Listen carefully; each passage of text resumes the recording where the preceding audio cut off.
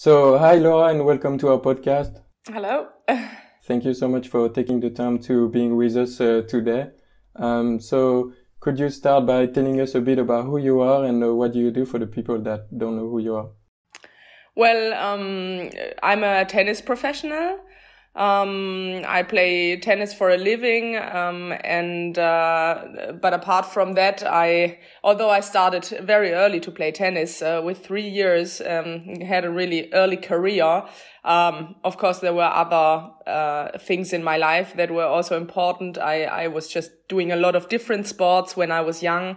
And I tried as well as possible to do my school parallelly to my professional sport. So I got the highest school degree, and tennis was always my job, and of course also my passion. But I had also phases where it didn't go so well. So I studied psychology in between. So I would say I have. Tennis was, of course, always a huge part in my life, but there are definitely other things I managed to do along the way. And now I'm 32, old tennis player, or starting to be in the further age, and still grinding and fighting out there. Of course. So you say you started tennis when you were 3 years old. Why did you start playing tennis? At the beginning?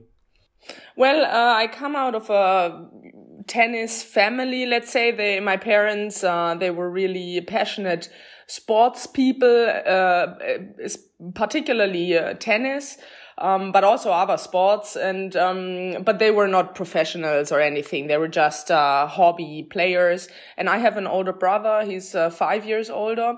And so pretty much when I arrived in this world and in this family, everyone was already doing a lot of sports and spent a lot of the free time on in sports facilities. And then it went more and more toward tennis, because that was just a sport that we were able to do the places where we lived. We lived not always in Germany, and so it was just also about what's available.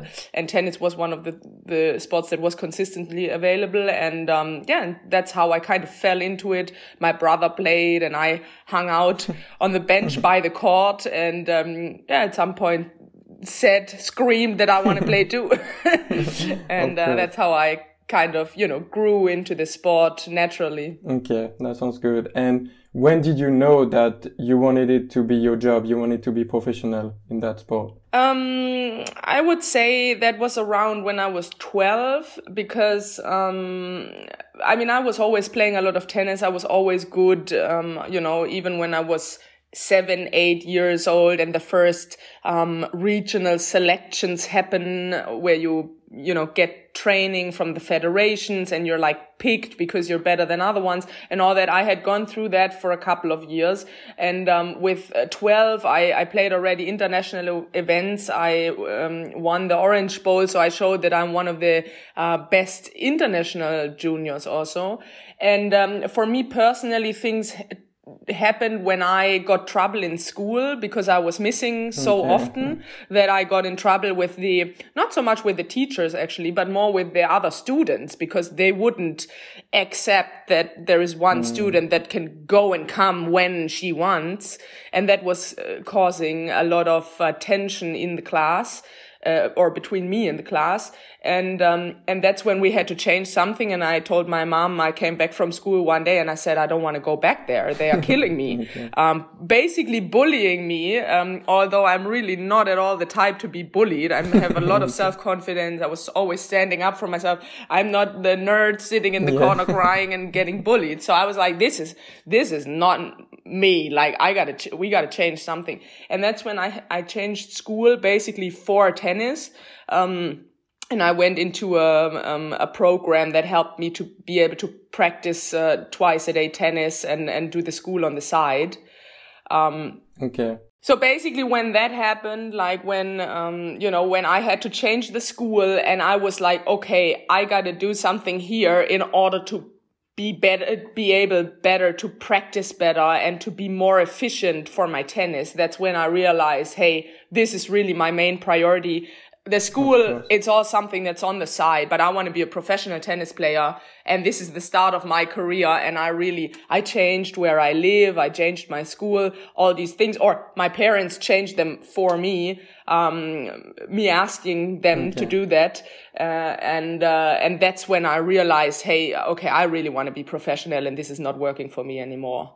Okay. So through your career, you have competed worldwide at the biggest stage in tennis, and you have been really successful in doing so. You have won 2 single titles and 6 double titles on the WTA Tour, and also many titles on the ITF circuit. 2016 was the year that you had a breakthrough, if you may call it like that, and you won your first W title single.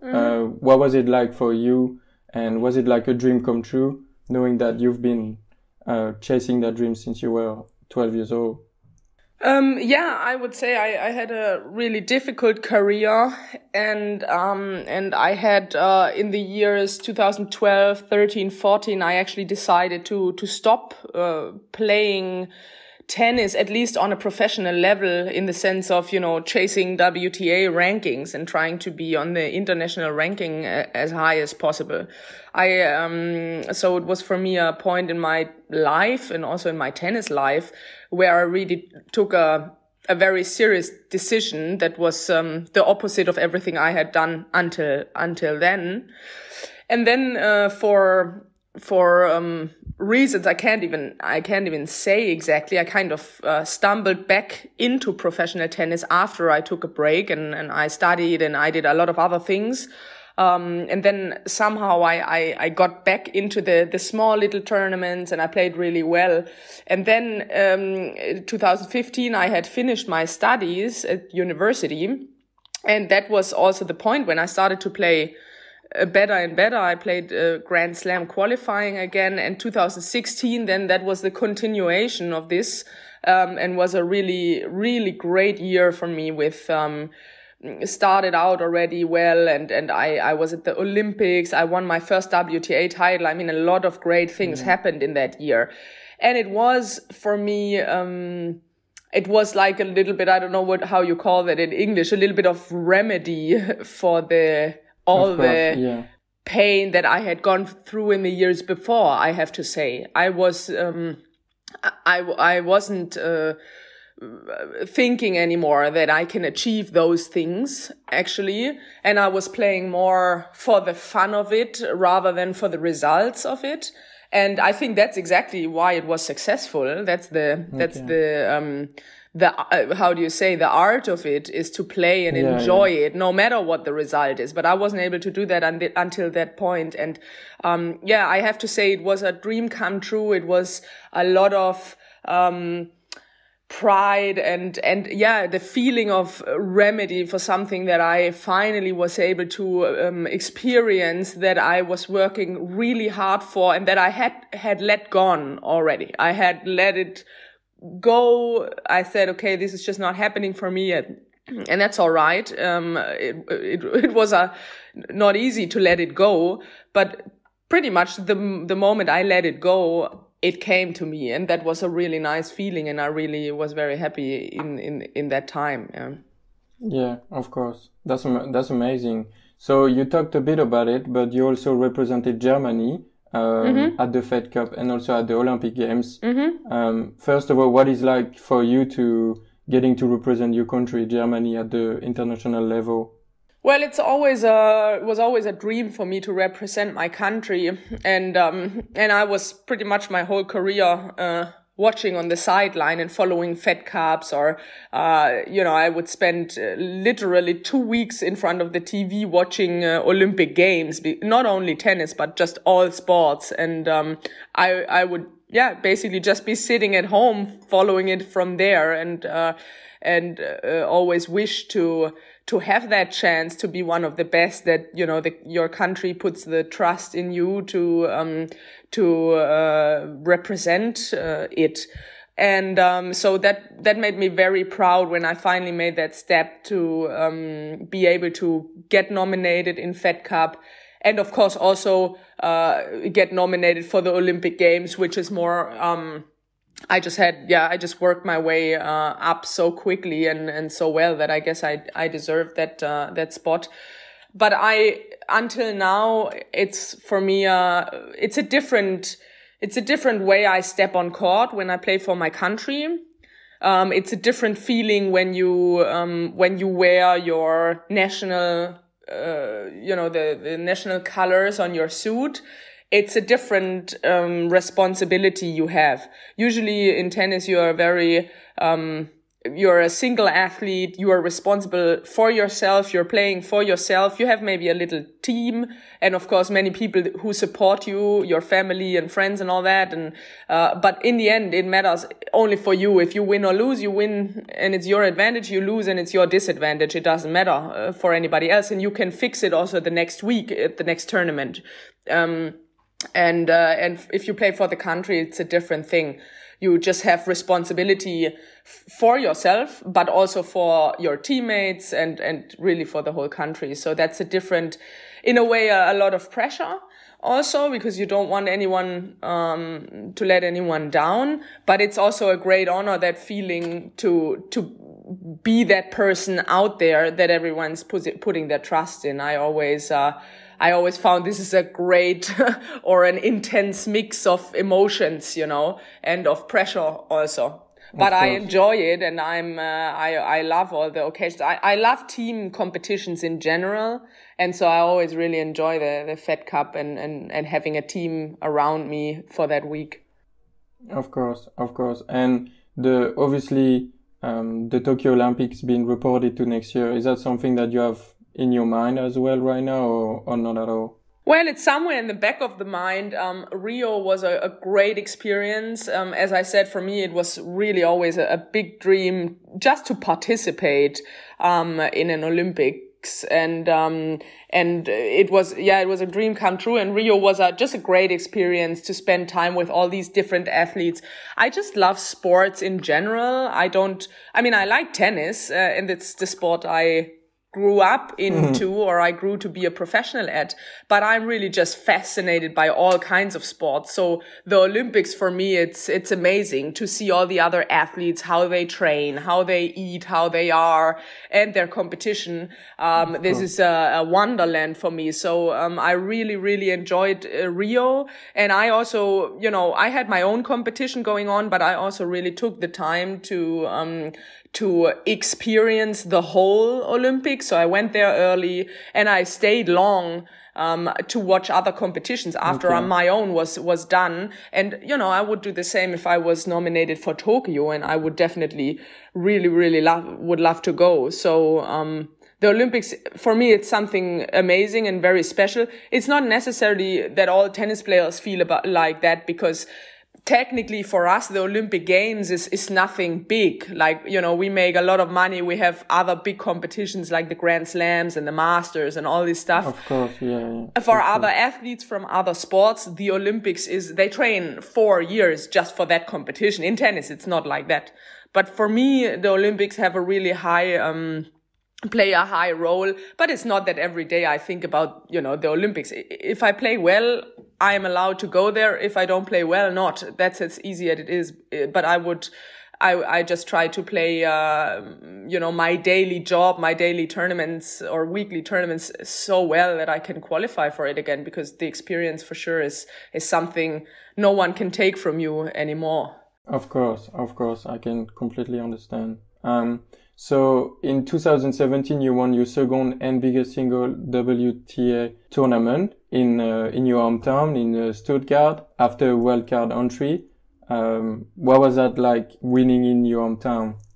That was amazing. Yeah, it was probably the best thing that can happen to a player, apart from, winning a slam or the Olympic Games, let's say. I mean, it was just craziness over a whole week, how the people react to my game, how they celebrated me, and again a huge mix of enjoyment, but also amazing pressure. Like, you really don't want to let them down. You want to win so bad that it's almost hard to focus on what needs to be done to win, because it's only about the result. And if you win, you are the best. And if you lose, it's so disappointing. And I'm someone, I really, really try to focus just on what needs to be done on each, preparation for each match, preparation for each next point when I'm in the match, just sticking to the game plan. Because if you just gotta do what needs to be done technically, physically, and mentally. It doesn't matter if you think about winning or losing. That's just something on the sideline. In the end, you got to play the ball in the right spot in the right moment. Of course. And I try really to keep it that simple when I play. But it's hard if there is so much going on the sideline, and if there is so much spoken ahead of a match and after a match. That makes it really hard. But of course, if you're successful in it, it's unbelievable what the crowd, what the people give back to you when you do it well and when you win. Of course. And especially that the year before you lost in final against another German player, Angelique Kerber. So I don't think anyone expected, first of all, no one expected in that year 16 that I would come out of the qualies and make it to the final. And then surely no one expected that I would win the tournament the year after. I think it's a very interesting and special path that I went there in Stuttgart. And also, you have to see, I mean, I played this tournament, I don't know how many, 10 times before or so, always losing in the quali. I mean, this was one of the tournaments where I literally went, and I knew how much is the first round prize money, because I always picked that up.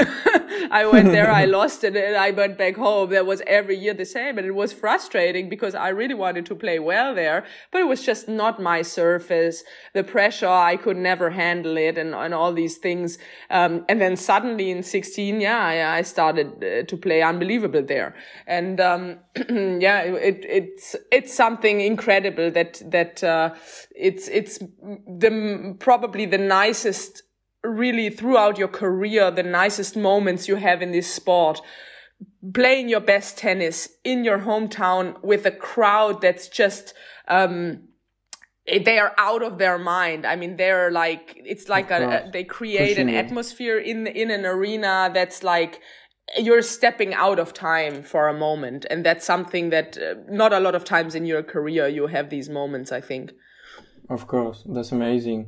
And I bet they were pushing you as well as a German player. They were behind your back. Yeah, I mean, exactly. In one hand, you feel a lot of pressure because you don't want to let anybody down. But on the other hand, of course, they're carrying you like a wave also through the hard moments, and you excel, like you start to play also once you get in a flow where you feel like, hey, I'm playing really well today, I can do this, then they carry you like a wave, and it gets some kind of ecstatic at points where you start to play out of your mind. And this is only possible because the atmosphere that the spectators create, and because there's so much in your back. Of course. So shortly after that win, you unfortunately went to injure your knee, and you were out during the rest of the 2017 season. I can imagine it was like really a tough moment for you, especially after winning this title.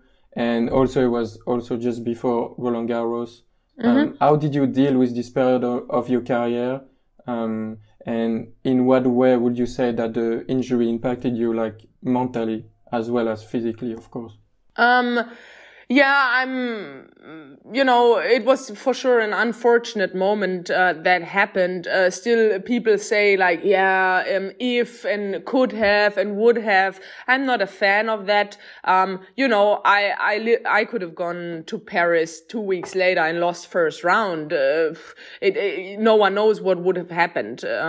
But for sure, what is certainly was, it was an unfortunate timing. I had I had I had worked up my way into the top 30, and I was really on a roll. My game was great at that time. And of course that injury, it was like an axe going through just a flowing thing, and stopped it very abrupt.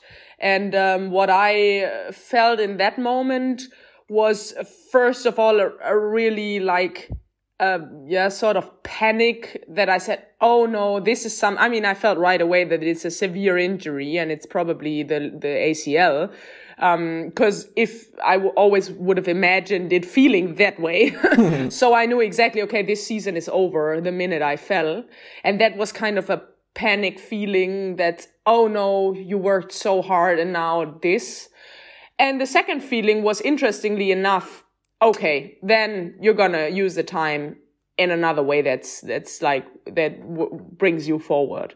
So I had, which is not necessarily my, how can I say? I'm a pretty, although people might not think that, but I'm a really pessimistic person. I always see the worst case scenario, and I try to find all the ways not to make the worst case scenario happen. So I was surprised a little bit also by myself that I'm not reacting very negatively to this and being like, oh, how can this happen to me and all that? And then kind of got to work your way out of that hole. I didn't have to do that. I was very positive. Maybe it was because I had, collected so many positive feelings and emotions and results and all that with me in the months before, that I was like, okay, that's what it is. It is very unfortunate. We can all agree on that, but that's life, and you got to make the best out of it now. That was right away, literally from the moment I was on the barrier where they carried me off the court. Or maybe not that moment, but maybe in the hospital after, okay, when I got the final diagnosis. I mean, in that moment, I was just in a lot of pain, and I was just very in shock. But then literally an hour later, I started to have a pretty positive attitude toward the whole thing, which was for sure, how can I say, it was definitely helpful, to get me started in a good rehab, also mentally. And I did that. I had also down phases it was like an 8-month rehab phase. And I had also really low points there down the road. But 2 days after I was, I had surgery right away and all that, I had books all around me in the hospital. I was reading. I finally had time for all the things that I never had time for all the years. Yeah. And that was a great thing also. It's tough to say that because, I was successful and all that, but there are a lot of sacrifices you do to play tennis. And suddenly I could just read all the psychological books that I wanted to read. I could just have friends visit and just chat for hours with them. I was home and I had time for all these things. And that was really a great thing about the injury. But of course, you would like to choose that time and not say, now you have this time 8 months. That was not great about it. But was not all, I made the best out of it, I think. Of course. So that's great to hear. And right now, coming back and doing all of the rehab, do you see yourself as a different player today after the injury? And what did you take away from that period? What did you learn from it? Yeah, you become a different person when you have this kind of injury. You learn that you have not everything under control. You learn that it's not only the injury. You think the problem is the injury that you have in that moment. And your biggest physical problem is that spot in your body, and that's an illusion. I had more problems. I mean, of course, that injury is for a couple of months your biggest problem, but you carry out other problems from this kind of severe injury. So basically, your body I would say I needed 1 year to get the knee fixed, and I needed at least another year to get the rest of the body fixed. It's a complete system that collapses. Your body is such a machine, and it's adjusted to all the weaknesses you have, and it's adjusting them. And if there is one screw that you change, everything else has to change with it. And that's nothing that happens overnight. So you really have to learn that everything is connected in your body. And that's tough for the mind. You know, if your knee feels great and you think, okay, that problem is solved, but you keep having problems in all different other places of the body, that gets tough on your brain then, and you're like, why can it not just be like before?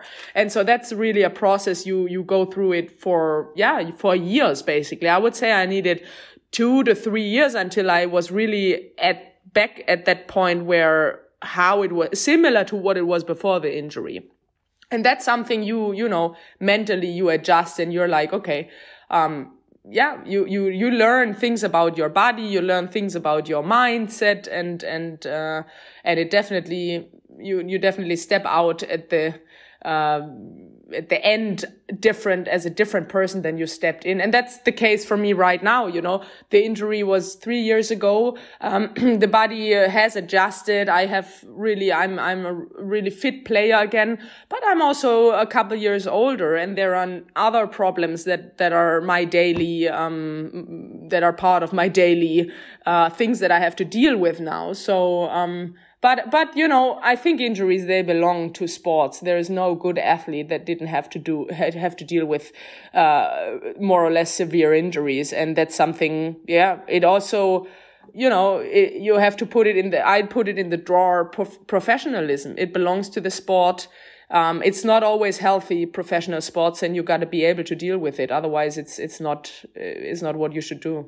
Of course. So, would you say that you see yourself as a stronger player now, after being through all of this? I would say so. Yeah. I would say I toughened up, let's say. I strong in, it depends on how you see the word. I was maybe playing better in that phase, like just tennis wise, but I hardened up. I learned to deal with really bad mental stages. I learned to deal with really bad physical stages, and all these things. I think they make you tougher, and they also make you rethink, how much do I really want to do this whole thing, this whole drill, being a professional athlete? How long do I want to do this? You overthink your goals and your motivations, and I think that is always a good thing, and that makes you, if you commit to the sport again, if you don't give up and you, let's say, recommit to it, you commit in a strong way. And I think that's what happened with me. I know why I'm playing, and I know that I worked really hard after that injury to get where I am now, because I committed to it and because I know why I'm doing this. And that's something that makes you very strong from the inside. Of course.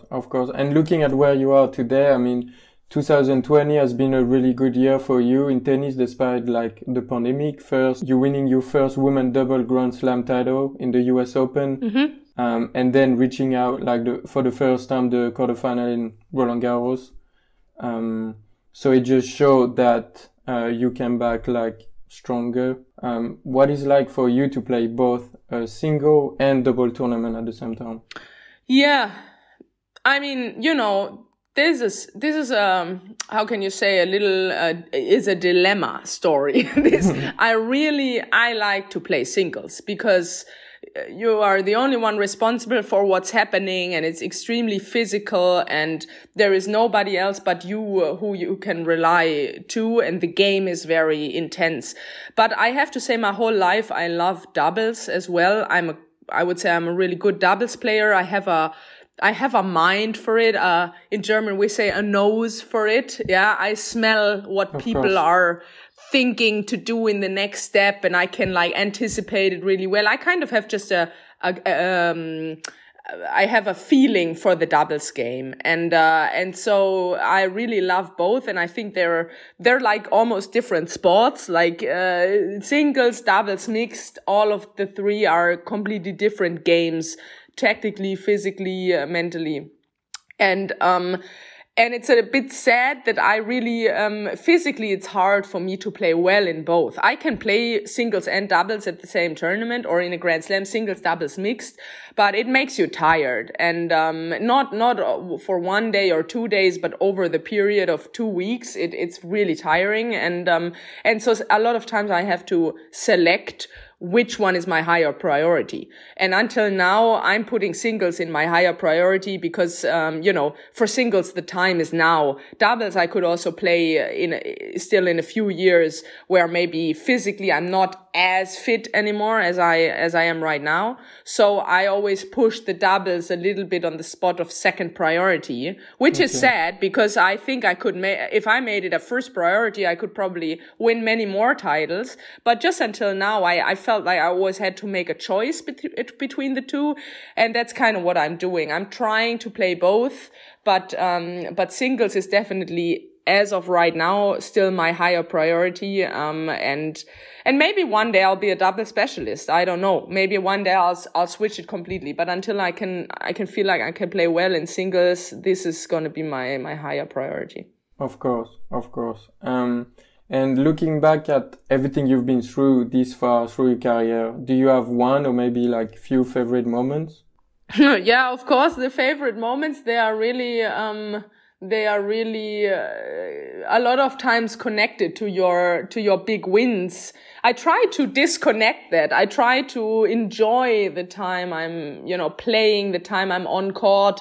And I try not always to connect it to winning or, having the best result you had, but it is in the end like that. Those big victories, they give you that adrenaline and that excitement that only a big victory can give. Yeah, that's the point of the whole thing. So if I have to sum a few, my best moments up, it would definitely be the moment when I realized that I played a drop shot on the line as match point in Stuttgart 2017, and when I realized that ball was on the line, and when this crowd started jumping up, that was one of the best moments I had. I had also one moment that I really have very well in my mind. It's the first time I reached a third round in Australian Open or in a Grand Slam in general. That was against Jankovic. I think it was in 2015. 15 or 16. Now I'm not sure about that.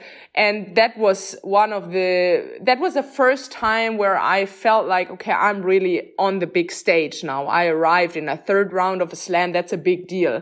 And I was probably as excited as anyone could be. And I was new to it. It was my first big win. So I was like jumping like a flummy up and down. So, and of course, then I have to say now winning the title with Vera Zvonareva, this was a really nice, like, intimate moment between two older players that have, made a great comeback. That's a nice thing to share. And I felt really like I'm there with the right person at the right time in the right spot. That was a very nice moment too.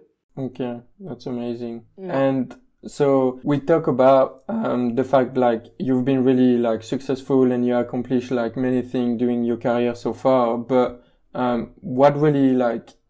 what would you say that success mean to you? Is that like you talk about winning the title? Is that traveling? Is that playing the sport that you love? Or is it something else? I think to me success is when you're loving what you're doing. That's real success. There is two ways of success. It's the result that you have and what people outside think is successful, and that's pretty much only the results. Yeah. They think you are successful if like now you win titles, you win tournaments, you have a good ranking. That's successful from an outside perspective.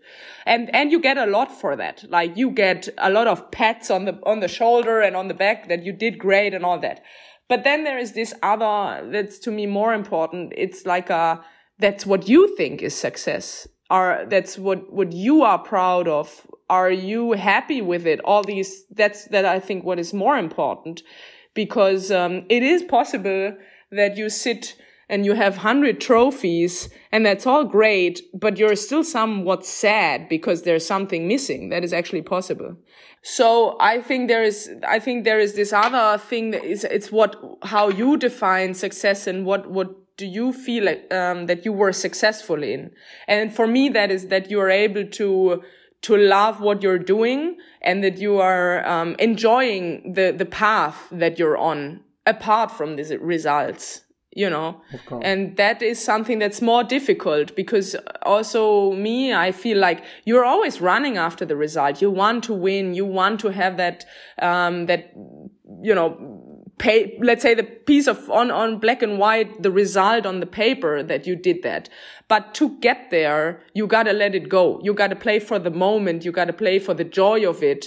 You gotta work really hard, of course, but you have to still be able to have this inner motivation to just be there and love to do what you're doing. And this is something that I experience is very difficult in tennis, because for me, the traveling and all the lifestyle that you have with tennis, it's not always easy. Sometimes I hate it. Yeah. And that's always a challenge to find the balance, what you need, what you personally need, to feel happy and to enjoy your job and basically your life, because in tennis you cannot divide that. In other professional sports also not, but particularly not in tennis. Your job and your life, it's melting together. It's one thing. Of course. And that's not always easy. So I would define my success if the moments where or the time frames where I'm able to manage that I'm really enjoying what I'm doing on the court as well as off the court. And that always, in the end, funnily enough, that leads also to good results. If you're able to do that, to have a good time, to enjoy yourself, to, have good relationships with your friend or your partner that you're traveling with, then you also have the results in the end. It's always like that. Okay, that sounds good. So in terms of the mental side, like being a professional player, it's known to be like very tough because you are alone on the court and you are just like facing your opponent. Do you have like a mental coach with you to work and to prepare for the tournament? I think the mental aspect is very important, and I have had over time several sports psychologists that I was working with. I have nobody traveling to the tournaments with me on a regular basis. I never had that. But I have people, sometimes in Germany, I have a sports psychologist here in Germany I was working with. I had also other ones, Americans, Australians, that I've worked with, over Skype or just over the phone and when I needed it. And I think that's a very important thing. It doesn't have to be a sports psychologist. It can be anybody who puts your view into perspective, who is able to shift your mindset back on a healthier track when it gets off track. I think that's very important for any athlete. And I was trying to take advantage of this kind of support throughout definitely my second half of the career. Okay. And the fact that like you've been studying psychology and you have a degree on it, do you think it helped you as a tennis player? For sure, it's not bad. I feel like I definitely got a new perspective on a lot of things through studying psychology. But in the end, the problems or the difficulties and the challenges we tennis players experience on the tour, they are very specific. It's like you need, it's not like a general advice can help you. You need to have a really specific solution for your specific situation. And there I don't feel like the general study that I did is very helpful. It's more like kind of good general knowledge to have in the background. But if you're on the court or off the court having difficulties, that's nothing that will help you. Then it's really important to have experienced people who have been in this kind of situation already, or who have, dealt with athletes that have been in a similar situation. I mean, literally, you can talk to a good friend also, or so. People just that have an outside perspective on the situation that you're trying to deal with, and that can do already a big difference in your how you see things and how you also then handle the things. If you're able to talk with someone about it, and as I said, great if it's a professional psychologist, but it doesn't need to be. Yeah. Okay. Sounds good. And one thing that is really important too, like to get past those tough moments or challenges that athletes face during like career, is also the motivation, this fire to kind of like keep going. Growing up, like what or who was your biggest inspiration or motivation? I was a fan of Steffi Graf because I admired all the things that the dominance she showed, and all the victories and the achievements she got through her career. But I was never like, how can I say? I was never like crazy about just one person that I was really wanting to be like that. I mean, I just admired Steffi Graf, and she was German, and she was the best German player. But it was not that I had my whole room full of posters of her or anything. I never had this idolizing phase so much. It's more in general that I watch good athletes, the best in their field, and it's just in general more like motivating me or fascinating me. But I kind of had more that feeling when I was a teenager that I want to make my own steps. I'm not Steffi Graf or Anke Huber, the people that were the best ones back then. I kind of tried to make my own mark or be my own brand in a way. Okay. And, but of course I just watched all other athletes also from other sports and try to see what do they do? How do they look? Watch the athleticism and all that. And today, like, where do you keep having that motivation to keep going, to keep traveling to those tournaments? Like, is that still like because of the passion that you have for tennis in general? Yeah, I think so. There is a deep, how can I say? I have, this drill, this working with the body and working directly to achieve something that is in your own hands also only. Yeah. This is a great thing. I have really trouble to let that go. Like, let's say if I would do, something else, I would be not as independent. I would be more depending on what other people want from me. And I would have to make more of a schedule with other people. And the other day I was training. I'm in off season right now, and I had a really hard training day, and I was like, doing exercises, running right and left. I mean, I was lying half dead on the floor afterwards. And then I packed my bags and I went to the locker room. And that is one of these moments that I know why I'm doing this. I live this physical aspect also, everything about it, like to train so hard that you can not stand anymore and you have to lie down. This technical aspect to make that little thing a little bit better, that you know that in a certain situation, in a point, you need that shot and you can play it right now, but you're working that you will be able to play it maybe in a few months. And these little technical things, and while you're doing the technical thing, you're breathing and you have a pulse 200. Yeah. All these things, and the exhaustion, but knowing what you're doing it for, all these things. That's why I'm training. I love that. I live that. And I would be very sad not to be able to do that anymore, or for whatever reason I can't do it anymore. So I think until I can do it and until I think I'm able to have good results with it, I really want to play. Yeah. And it's something that's deep from the inside. I know I can train harder than other people. I know I have some creativity that other people don't have and all that. That's like keeps motivating you and striving you to kind of put that into some kind of result. Yeah. Yeah, of course. And I actually saw that picture on Instagram you put a few days ago by you laying on the ground after that second week of preseason. Yeah, that was exactly that moment after that when I went to the locker room, and that really shows me, it could be also the opposite. It could be that you're getting your stuff and you're going to the locker room and you're thinking, Jesus Christ, what the hell I'm doing that for? Why am I still doing that? I mean, I'm 30 years old.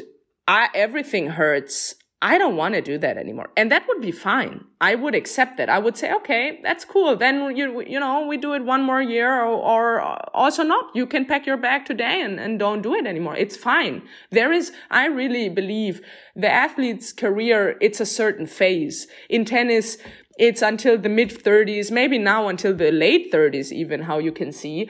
But it doesn't matter. You decide when the phase starts and you decide when it ends. And there's a life after that. There is tennis. It's a micro life embedded in a bigger life. And you have to realize at some point the other life is coming for you. You have to deal with that, and you choose the time. It would be, I listen to what's coming from my heart a lot of times, and that would be acceptable if from the heart was coming, listen, I was doing that too long now. I don't want to do that anymore. But then there is this practice and I'm feeling the opposite. I'm feeling like, hey, I love to do that. That's why I'm doing this whole thing. And that's a great thing. It's right now. Maybe tomorrow it's not like that anymore. I don't know. But it's just, you got to listen to your heart, and the motivation has to come from really deep inside. Only then you can have good results also. Of course. So playing tennis like your entire life for now, what impact would you say that tennis has had on your life, and what did you learn from playing tennis? Wow. I think, for me, tennis, but for other, professional athletes, any professional sport, it has a huge impact on your personality, on how you do things in life, how you deal with challenges, and, basically the person you become. And I think, also here in the US, the professional sport is embedded much better in the society and has a high respect. In Germany, unfortunately, it's still not like that. I think, in Germany, we have to see the value of let's say the school you go through in professional sports. You learn to be disciplined. You learn to handle challenges. You learn to listen to that inner motivation that you have. You don't go to these places that I go or other professional players go. If someone else is telling you to do that, you go to a certain point, but then you won't go anymore because the motivation has to come from deep inside. And all these things that add in a single sport like tennis, you have to learn to basically have a little business. Yeah, you have people that work for you. You have to pay them. You have to have finances under control. Maybe you have people like a manager or so to help you, but you really kind of learn to run a small business, and you learn team.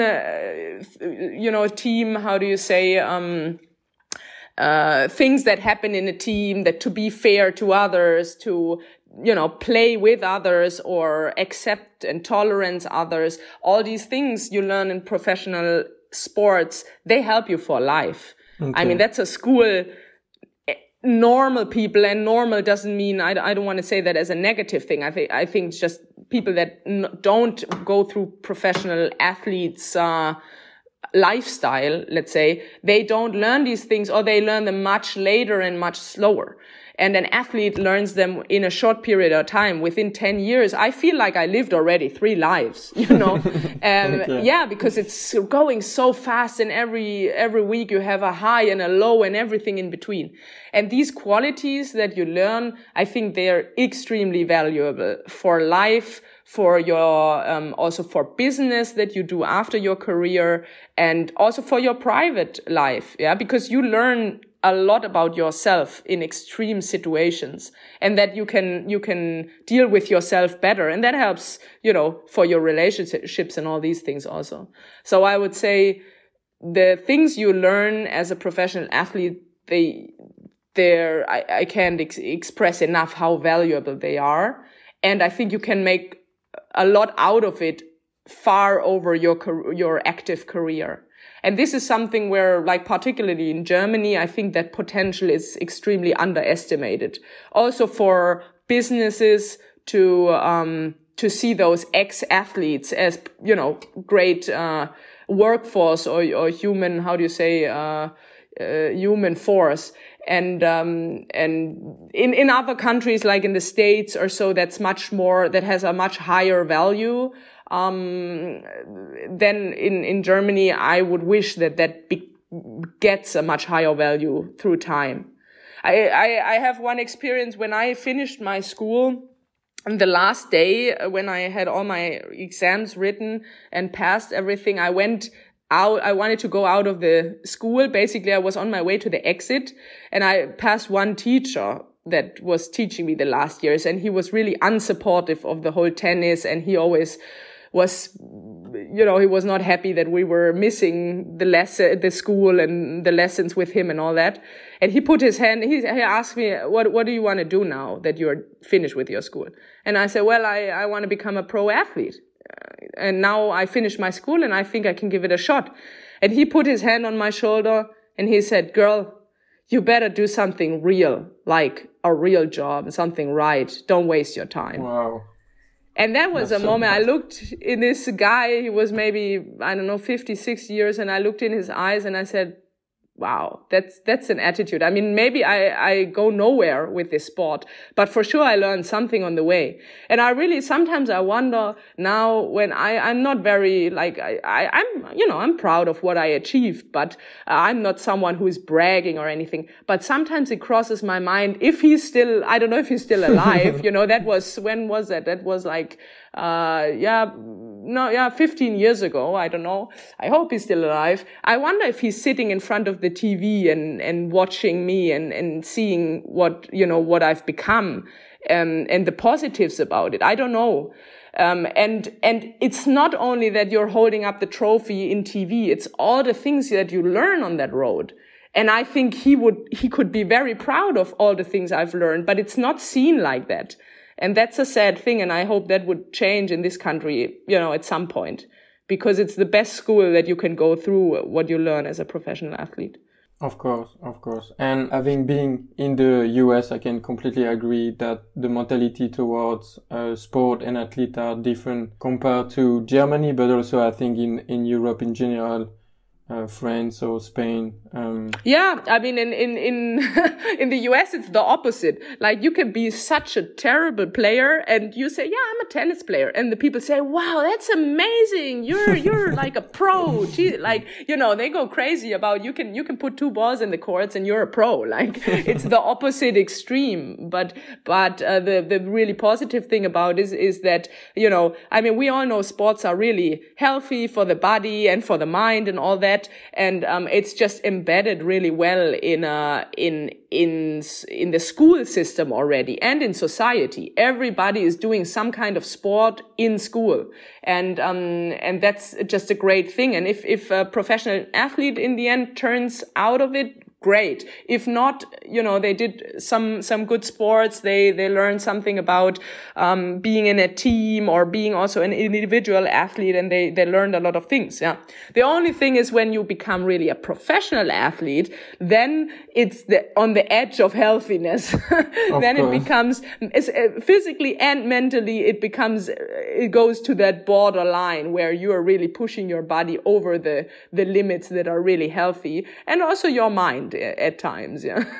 Of course. I will say I could imagine, but I can't, so I will, but I will trust you for sure. Yeah. And my last question. So this podcast is about sharing professional athlete unique story, to show that everyone's journey is different. So if you could give one piece of advice to people who are listening and have big dreams, but they don't really know how to go on and how to reach them, what would it be? That is a good question. I believe that professional sports, or let's say in general, life is about finding your way and doing your thing and being happy in what is your dream. And that can be anything. That can be professional sports. That can be painting pictures in Timbuktu on the beach. It doesn't matter. You have to do what you believe in, what you think you are good at, and what you love to do. And then if you do that, that makes you successful also. But that's the second thing. That shouldn't be the main priority.